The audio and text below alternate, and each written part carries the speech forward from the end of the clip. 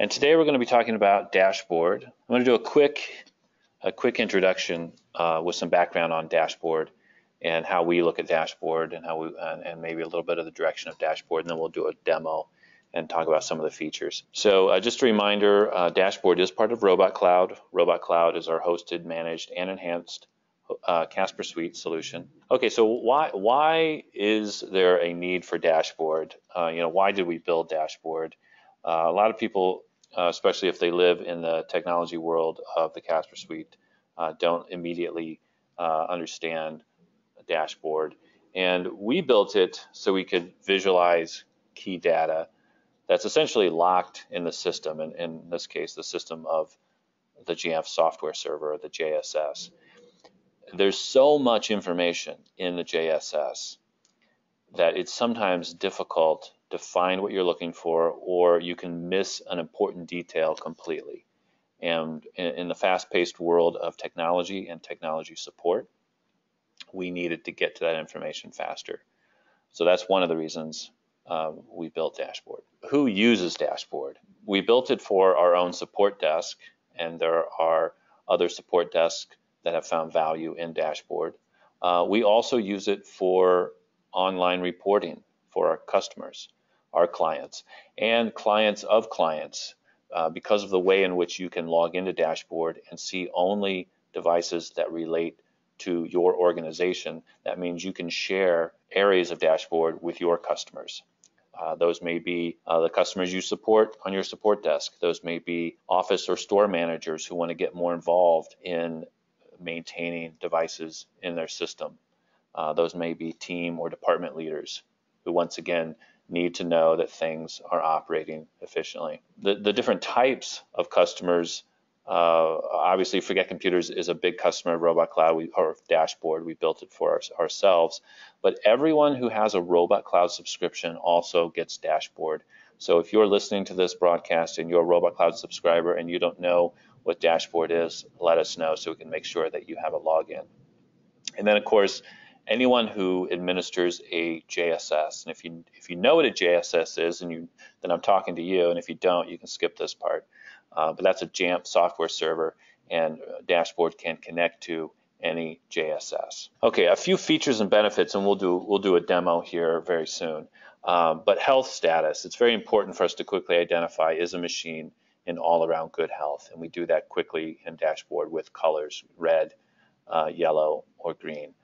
Reference and reporting, I've talked about, allowing our customers and our own staff to quickly get access to information. Verification.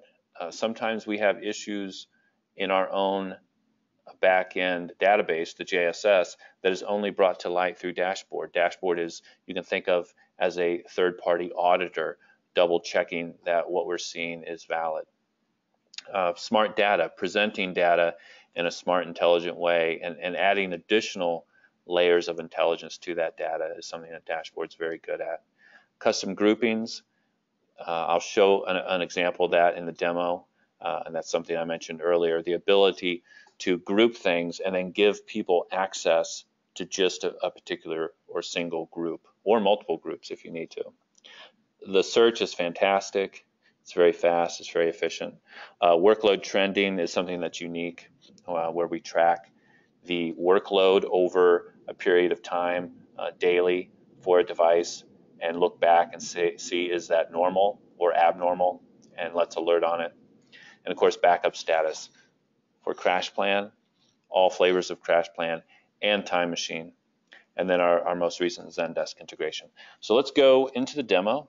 And first of all, if you go to robotcloud.net, there's a link for Dashboard, or you can go to Apple dashboard.net. We redid the web page. There's lots of great information here. If you use Dashboard or you're thinking of using Dashboard, please review this website because you may learn something that I don't even touch on today.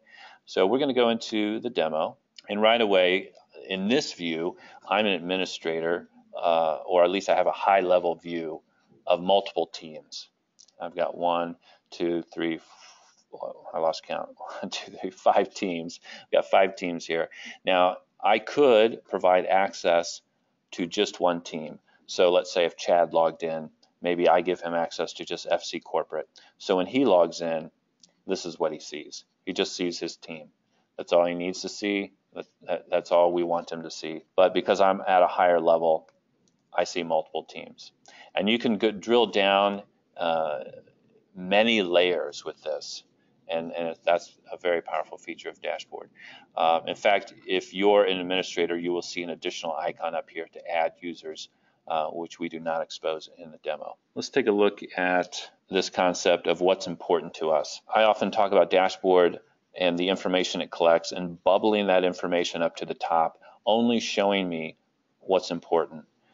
In this case, the information is right along the side here, the information that I need to pay attention to. The check-in. In this case, we've got 2 devices that have not checked in for more than 28 days. So this one 79 days, this one 143 days. Those are, there may be valid reasons for that, but that's something that your team, if you manage this as part of supporting these devices, you would want to look into. You would want to know, why are these devices not checking in? Workload.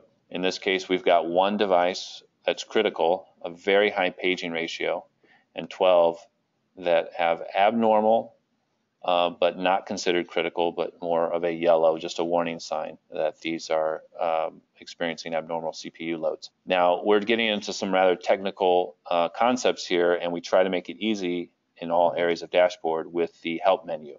All of our items have help menus, and you can read through this to understand exactly what we're presenting here. If you still don't understand, please let us know. We want the feedback. We want to make this solution better and easier to understand. In our demo, we also have some storage some devices that are nearly full with storage, over 95% full, and over 90% full. And lastly, on security, and we have 1 device that has no passcode. Let's go into this device and look at it in more detail. This is an iOS device, and I'll spend a little bit of time with iOS, and then we'll talk about Macs. Some of the concepts are exactly the same, some are unique. In all cases, we collect the serial number, and we use that serial number to provide additional links, which I'll show you in a minute. But one of the great features of Dashboard is the idea that if you also administer a JSS, then you can jump straight from Dashboard directly into that device in your JSS. Now, you have to log in, you have to have privileges, and I did that before starting this presentation. But here is the backend database, the Cedar Stripper iPad. Here it is in Dashboard. Here it is in the JSS. And next month, we're going to go into more detail about how to take advantage of this backend database. Jamf refers to it, this access, as site access, and we refer to it as the Jamf database or the JSS server. So we'll talk about that more next month. And we list the model number, and you can immediately jump from the model number into Apple's presentation of that model to get more information if you need it. Of course, the OS version and the purchase date. This is a GSX, Apple Global Service Exchange account that gets information directly from Apple. And in this case, Apple says the device was purchased on this date and there was never a warranty.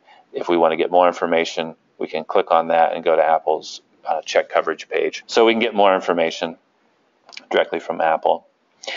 We've got user information if that information is stored in your JSS. Not always the case with iOS. We've got location. If you want to show me all the devices, in this case, the 4 devices that are in this location. And of course, IP address, which can come in handy for support desk and troubleshooting. And the UDID, which used to be more beneficial to the support desk, but is becoming less so, and even less so for developers. We'd love your feedback on whether this is even important anymore. Maybe this is something that we could better use the space and present something else here. We've got check-in. We've got storage. In this case, you can see the boot disk is over 97% full. We are talking about an iOS device. It gets more detailed when we're talking about Macs. And security, there's no passcode on this device. We consider that a security risk on an iOS device. We believe all iOS devices should at the very least have a passcode set. This one is not, which means data protect is off. And then we list profiles. It's sometimes helpful to quickly identify if a device has profiles installed or not. And of course, I can always go into more detail into the JSS and get the information I need, but just at a quick glance, does it have profiles? And lastly, installed applications, not just installed applications, but versions.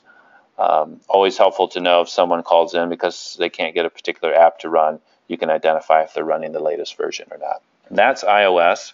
Let's go into search, which I mentioned is fantastic, and I recommend everyone play around with the search, especially as your number of devices grow into the thousands. It becomes very beneficial. And I'm actually going to search for our server, one of our servers that we've left in Dashboard, because it's got a nice array of colors here. One of them being that we identify this as a server because it's running the server app. And in this case, it's vintage. It's considered vintage by Apple. And if I click on that tag, it explains what vintage and obsolete products are according to Apple. Okay, once again, the JSS takes us right into this device where we can get more information, the link to the model, the link to the purchase date. Everything I showed you is exactly the same for Mac and iOS. When we get down to the bottom, it's a little different. We're listing all of the storage devices and how full and what their capacity is. We also list the backup status. In this case, we are backing up using CrashPlan, and the last backup was February 23rd. This is currently not encrypted. If this were a notebook, that would be more important that it were encrypted. Currently, we don't make a judgment call with red or yellow as far as encryption on a Mac. We haven't decided how to handle that yet because some offices require encryption and some do not. So it's not, if you don't require it, it's not really fair for us to say that's a red or even a yellow. So we haven't made a decision on how to present that other than it is presented here. And memory, we show all the RAM slots, the RAM modules that are in there. And then if you want to upgrade, this one could be upgraded from 12 to 32 gigs.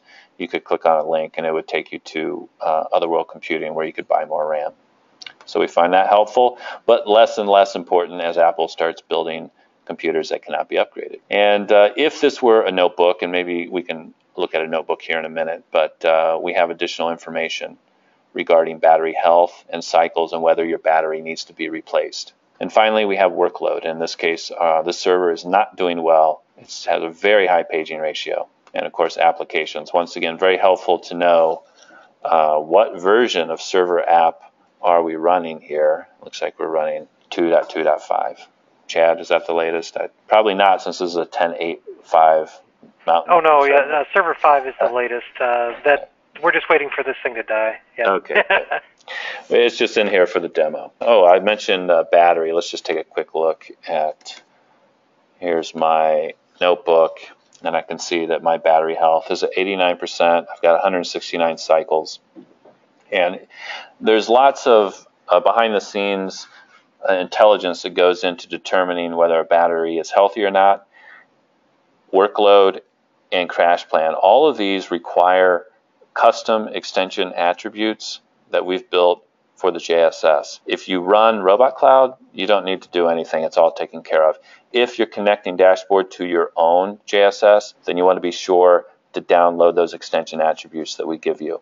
Because Dashboard will work and will connect to your JSS without the extension attributes. You just won't get that additional layer of intelligence without them. So you absolutely do need those extension attributes installed to get the full benefit of Dashboard. So that is a very quick overview of Dashboard. And I want to talk about a couple things that are brand new. First of all is the Zendesk app.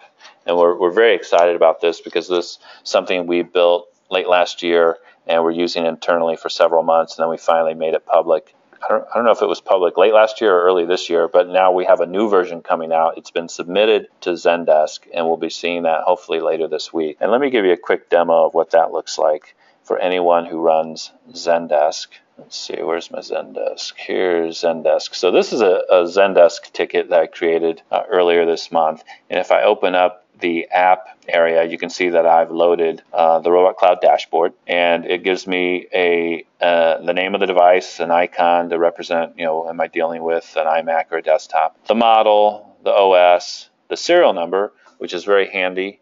I can copy that serial number and paste it into my Zendesk.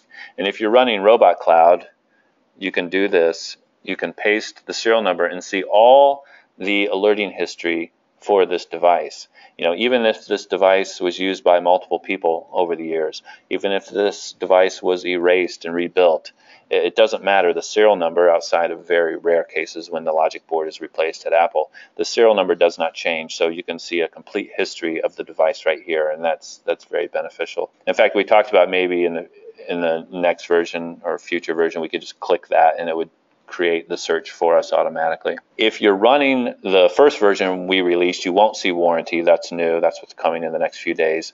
And now we just show whether the warranty is good or bad, and if it's bad, expired and presented in red. And then the last check-in, you want to know if this information is up to date or not, right? And in addition, if this were a vintage or obsolete machine, we would show that here. So at a quick glance, if someone called in with this particular device attached to them or using this device, we quickly would know that no matter what we're doing, it's not going to be covered under warranty, and they have a workload issue. We have to investigate further why they have a workload issue. And if we need to, we can go straight into Dashboard to get more information. And if we need even more information, we can go straight into the JSS. And once again, we'll talk about this area in more detail next month. So we're very excited about that. And if everyone who's using Dashboard, if you have a Zendesk account, I recommend that you go get it. It's free. There's no reason not to use it. It's very easy to integrate. And you can learn more at Zendesk or on our webpage. The last thing I want to show you is something brand new that we just built into Dashboard. And I want to be clear, this is not finished. This is a concept we have talked about for way too long, and we've finally taken the first step in implementing, and that is more reporting features. This is a screenshot, but let's take a look at this in Dashboard. And this is available today for everybody who has a dashboard. You just need to be in an area of Dashboard that ends in /devices. So I've got an area here of devices, and I could further filter this by iOS or by Mac.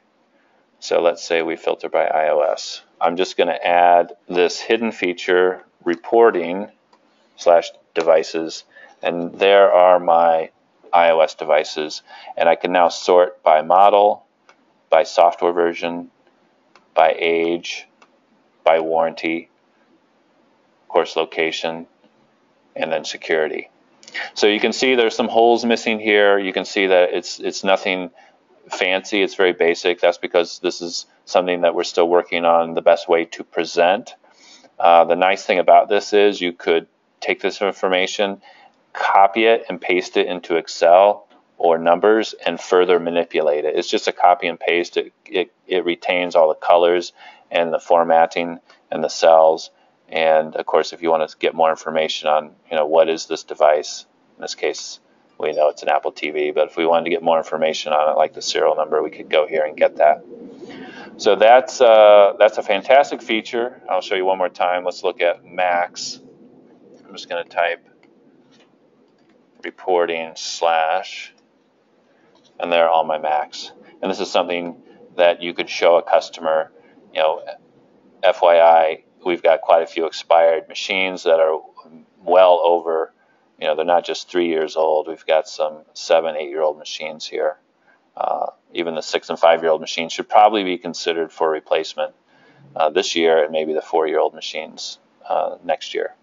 Whatever your criteria is, but this is very helpful. So I've talked long enough, and I didn't even give Kat or Chad hardly any opportunities to chime in. So, Kat, do we have any questions as we wrap this up? We do. First question is, I have my own JSS. Can I use Dashboard? Yes, absolutely. The answer is yes. We've discovered recently that a lot of people did not realize that they could connect Dashboard to their JSS. They thought that they had to have a full Robot Cloud subscription, and that's not the case. You simply need to allow Dashboard to talk to your JSS through the API, and we can help you do that in a secure way. And once you've established that, Dashboard reads your JSS and presents the information just like you see here. Next question, how easy is it to encrypt a Mac via Robot Cloud? Well, I could let Chad answer that question. That's actually a different topic than what we're discussing today. Dashboard is simply presenting whether a Mac is encrypted or not. It's not making the decision to encrypt or not. However, Robot Cloud does have an action that we can enable to allow your devices to get encrypted with the minimal amount of effort required. The only thing the user has to do, and this is just because Apple requires it, is you have to log out to initiate that process. Is that right, Chad? Yes, if you do it through self-service, so where they kind of opt in, then when they go to log out, then it would start to, it would enable the file vault encryption. Otherwise, if file vault encryption is pushed out to the max, like it's a requirement, then the next user that logs in will be considered the first file vault user, and then they'll have to begin the encryption. You can't even log in beyond that point. Okay. So there's two different ways. You can opt in, or it can be enforced, and both are super simple. Yeah, good. And great question, even though it was a little bit off topic. Thank you. No problem. Next question is, I have multiple instances. Do I need a dashboard for each instance, or can I use one? Yeah, that's another good question. Currently, every JSS instance requires a separate dashboard instance. It's a one-to-one relationship. We have considered building dashboard to talk to multiple JSSs. However, we just need a really good use case to do so. So if you have a good use case, let us know. We currently do not, so we haven't put our efforts in that area. But yes, one-to-one relationship today. Are there any other reporting features? You mentioned this new option at the end was in addition to reporting features. So what other reporting features are available? Well, I consider Dashboard itself to be a reporting tool, and it's a very elegant and efficient reporting tool. It's just that we have been requested, and we've wanted this ourselves, to have the ability to view everything on one page or side by side. Keep in mind, Dashboard, was built to show us problems, and it does an excellent job of reporting those problems. And right here they are. But when it comes down to digging deeper and talking about an entire office and the upgrade path for an office, that's where we really wanted additional reporting features, and that's why we're working on that. And we're looking for more ideas. If you have ideas on how you'd like to see information presented or reported, please let us know. I'm going to chime in on that answer too, though, Ben. Next month we are going to talk a little bit more about the behind the scenes. Within the behind the scenes aspect, there are ways to run reporting where you can download much similar information, sometimes even more, into an Excel spreadsheet. So I see Ben, he just pulled it back up again. But so there is additional reporting features on the back end that we will certainly cover in detail next month, in addition to what we've shown you today. So just to quickly recap, Dashboard itself is an excellent reporting tool. If you want to get granular, there's that new feature within the URL link that we're working on. It's in beta, but obviously it's another quick way to have a bird's eye view. And then next month we will go into some further detail on the next webinar and talk about reporting on the back end. Yeah, it's a good point, Kat. There's so much to talk about in the back end and all the reporting options that you have there that we really need to focus on that, maybe even over 2 sessions. But I appreciate everyone's time. If that's all the questions we have, that's about all the time we have. So I want to thank everyone again. And please send us feedback on what you'd like to see in Dashboard or Robot Cloud in general. Thank you, everyone, for your time. If you have any questions, feel free to reach out to info@forgetcomputers.com, or you can also give us a call at 312-602-5345. You can reach me at my extension 5, or you can reach our support desk at extension 1. We're more than happy to help in any way possible. I'm also the client relationship manager here, so if you have any questions for me or want to schedule a time to talk about Robot Cloud and your office setup, feel free to reach out to me directly at Kat, K-A-T, at forgetcomputers.com. Thank you so much, everyone.